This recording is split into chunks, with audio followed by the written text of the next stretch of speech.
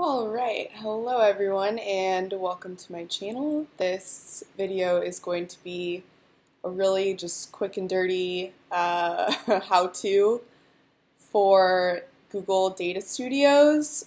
I am making this video because I was trying to find something, anything, a blog, a post, a YouTube video, anything on how to do this for months, and Data Studios, I don't know if anyone else feels this way, but Data Studios is just not very user-friendly, and it's not very straightforward. So I was trying to figure out how to get a bar graph to show our clients just organic data and not the data from all channels. We got this, this template from somebody else, and we've been using it for our clients for monthly reports, and we just kind of felt like it wasn't showing what we wanted it to. We really wanted them to be able to we work on organic traffic, so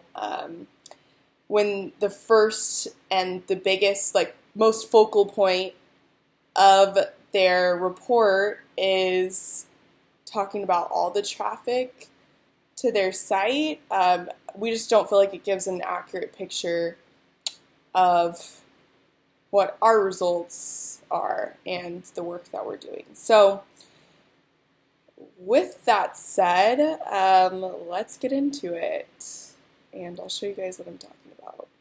So here you can see one of the SEO reports for one of our clients.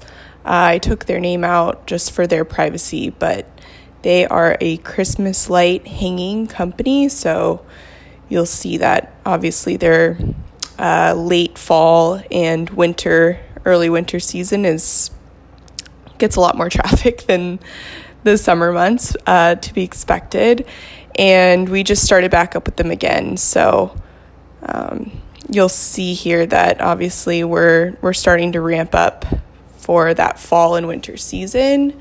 But this right now is showing all total traffic sessions, and like I mentioned, for the longest time, we really just want to show this organic traffic trend, so that they can really see what we're doing specifically. And so I will go into, I'm in the view mode here right now. I'll go into the edit mode and show you guys how to make this say organic. I have never figured out why it just shows these random numbers. When I go to edit this table, I don't know if it's the template we're using, but that is not the point of this video. So when I click on this bar chart over here, it gives me a bunch of different options on how to break this down. And first thing you're wanting to do is go to breakdown dimensions and type in default channel grouping. So you're gonna wanna select that, and it'll give you a breakdown much like the one that's down here for us. Obviously your template might be different, but hopefully this is still relevant to you. Next thing we're gonna wanna do is scroll down here and go to Google Analytics segment. Click on Add Segment, and under System Segments, select Organic Traffic.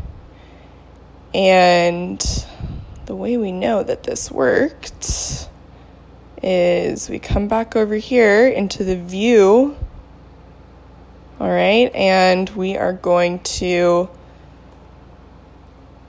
I guess we can do the full year-over-year view again.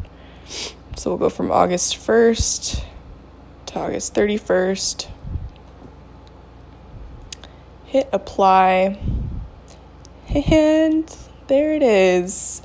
I'm going to obviously change that to say organic traffic, but you see here 748, and It seems so simple when I lay it out this way, but I'm telling you, we're trying to figure this out forever. So I hope that this helps somebody. Data studios, man, you guys gotta make this a little easier for the average person. Thanks for watching, guys.